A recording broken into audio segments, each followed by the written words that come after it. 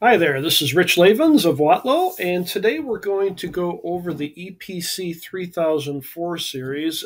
Specifically, we are going to go through the model number buildup for the EPC3008 and 3004. Model code buildup and explanation for the EPC3016 is on another video. So let's jump into this. The EPC3008 and 3004 eighth DIN and quarter DIN respectively are actually ordered pretty much identically. So this is the back end of the controller. Over here on the right hand board, you always get a Form C relay. Eurotherm calls this a switchover at times. The Watlow equivalent is just a Form C. That's always there. If it's a normal PID controller, you can access that and tie to any number of things to activate that output. However, if you order the FM relay component, then the FM relay is this relay. So again, if you order an FM variation of the EPC 3008 and 3004, this is your only option. This is the FM output. Also on this right-hand board, with the 3008 and 3004, it comes standard with EIA or RS 485 communications right out of the box. So that's always there. You always get a current transformer input, and you always get a logic input across C and LA, and you always get, on the left-hand board, a logic input across LB and LC. Down here on the lower right, that is your sensor input. So this has a universal process sensor input. So again, thermocouples, RTDs, 0 to 10 volt DC, or 0 to 20 milliamp. And those linear ranges are scalable. Over on the left-hand side, 1A, 2A, and 4A are modular I/O boards. So you can select from here a contact closure, a triac, a switch DC, which we call logic, and an analog output. So again, 4 to 20, 0 to 10. Those are modular. So if you make a mistake or your application changes, say I had a relay and now I need a 4 to 20, that's a pretty easy board swap in the field. So just a heads up on that. 5A, this is always present as well. That is a 24 volt excitation power supply. So think of it as I've got a pressure sensor or a flow meter or something that takes 24 volt excitation. We can use that for the excitation voltage. And then down below is your power supply. The middle board here, the options board. Jump into that just a hair.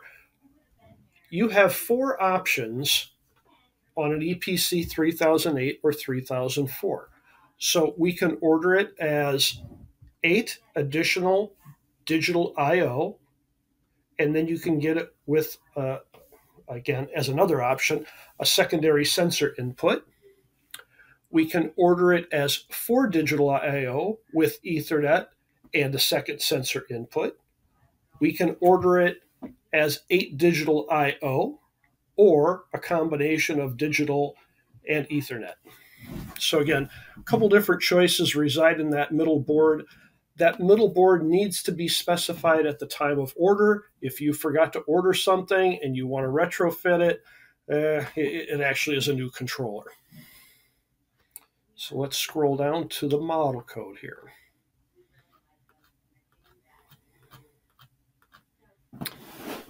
So here's our model code.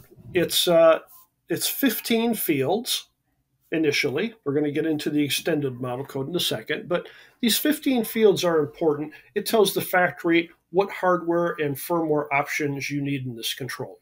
So we start out with the model. So again, do you want the 3008 or the 3004? You would put that in your first field. The second field, or excuse me, the first field, is the type of controller. So we have a controller only.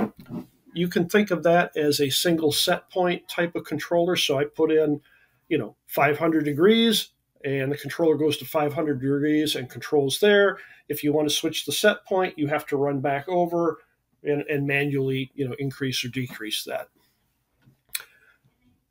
CP, P1, P10, and P20 are various forms of ramp soak programmers. So if I use that same scenario, I can put in 500 degrees and then manually change it. I have to look at my watch to see what time it is, or I can specify one of these. So a 1x8 segment programmer, a 1x24 segment programmer, 10 profiles times 24 segments per profile, or 20 profiles times 8 segments per profile. So what I could do here is I want to go to 500 degrees at a 30 degree per hour ramp rate. Once I hit set point, I want to dwell for 2 hours. After that, I want to go to 800 degrees at 10 degrees per minute.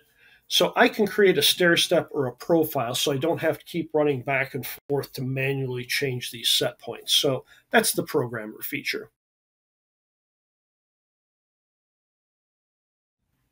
There is another option, the FM option. So the EPC 3008 and 3004 can have an integrated FM high limit function with the PID controller.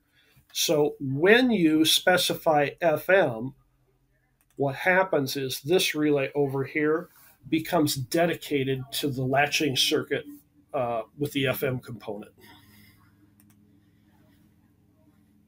That is another feature that if you forget to order FM, you cannot retrofit it in the field.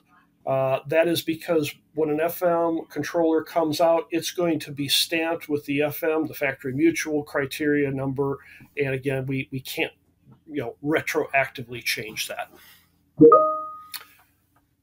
Field 2 is our supply voltage. This is something you want to get right at the time of order as well, because we do not have a universal power supply. You order it as a VH or a VL. VH is the high voltage, so 100 to 230 volts AC powered. VL is the 24 volt AC or DC powered version. So again, not something you can change in the field. Fields 3, 4, and 5 equate to IO 1, 2, and 4. So again, 1, 2, and 4. So in here, again, they're modular boards, but you want to try to order them correctly up front. So we have a logic input-output, that's L2. If you want a relay, we have R1 and R2. It's the same Forme relay, but when you order it with R2, it comes with a little RC snubber filter in separately, but it's in the box. So if you're switching something on the other side that has some switch bounce or some noise coming back, we can actually filter out that little transient spike. So personally, whenever I order something with a relay, I like to order the R2 version. D1 is our DC output, so think of that as your 0 to 20 milliamp or 0 to 10 volt linear analog signal output. And again, those are scalable within that range. And lastly, we have two options for triacs. Again, triacs exactly the same in the controller, but again, we can supply it with a snubber. So fields 4 and 5, IO2 and 4 are exactly the same. Field 6 is future, so we're just going to leave that as XXs. With EPC 3008 and 3004, they always come with RS485 serial communications as standard, which is XX. They're going to come standard as a Modbus slave, so that's a TCP/IP type protocol. Optionally, we can have EI bisync, which is a Eurotherm proprietary protocol, or we can equip it with Modbus master and slave. Field 8. This is another one that you have to specify at time of order. So let's go back to our iTools. Right now, we have no option board in the middle. So let's go over here and I'll simulate that. So here's our Ethernet. Grab the wrong one there.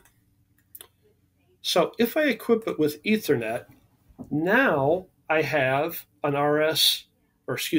now I have an RJ45 port, and then I can have 4 digital I/O with that, and or a second process variable input. This is a hardware thing. So if I order, as long as I have the Ethernet port there, I'm going to have a hole cut through the case for that port to come through. Again, that's a hardwired thing. So therefore, if you forget to order that Ethernet, you're kind of stuck. We cannot field retrofit that because it actually requires a different case. So I come back to my model code here. You can look at the options. I8 is the second PV input and 8 digital inputs outputs. So let's do that one. Come back over here. And there's AI8. So it would look something like this. So we got 8 digital I/O plus the second PV input.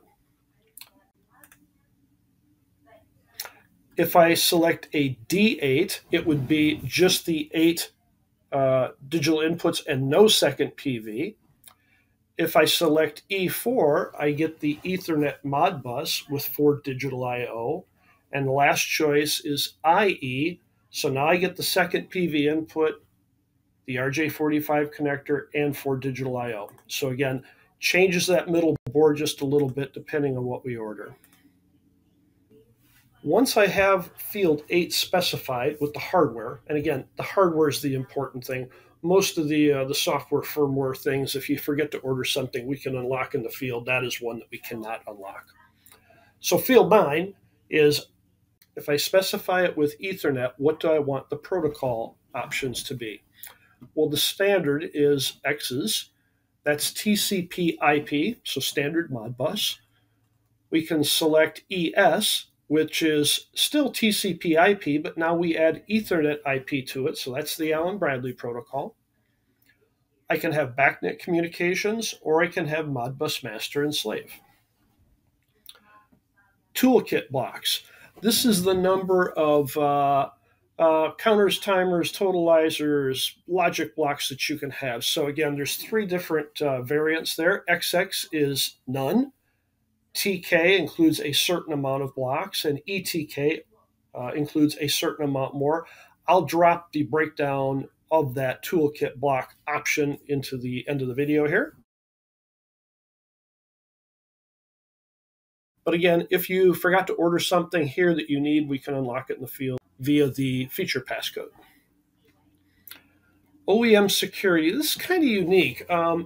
Say you spent a few hours or a couple days developing a configuration for one of these, and you don't want anybody else to know what you did.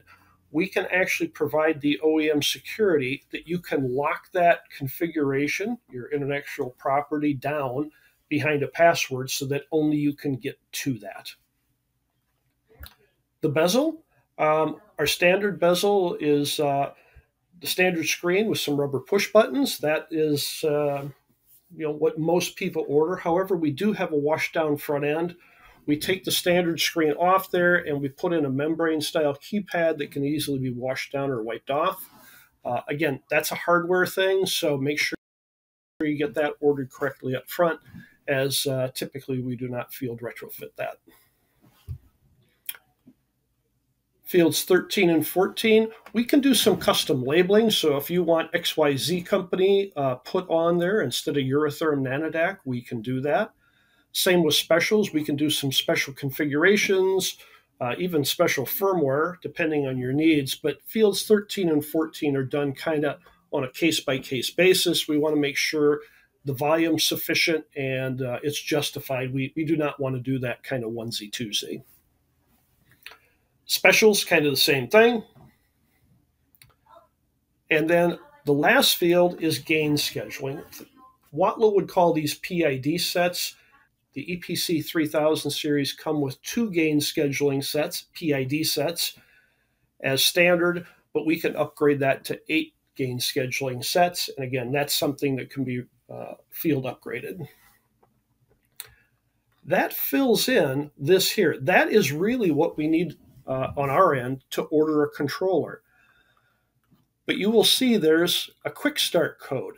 So field 16 through 28 are used to set up the controller. Now, normally you would set this up in the field using the quick start code at power up. That's probably the easiest way. If that's the case, you really don't even need to include these. However, say you're ordering 30 of these and they're all set up pretty much the same, you could go through field 16 through 28 and populate the application, the type of sensor, the ranges, and so forth, and we would ship all 30 kind of ready to go. So that way you wouldn't have to set up every one manually. And I think really that is the extent of it. I hope you find this helpful, but please reach out to us and let us know what you think. And if you need any help, please get a hold of your account manager or local distributor. Thank you so much. Bye.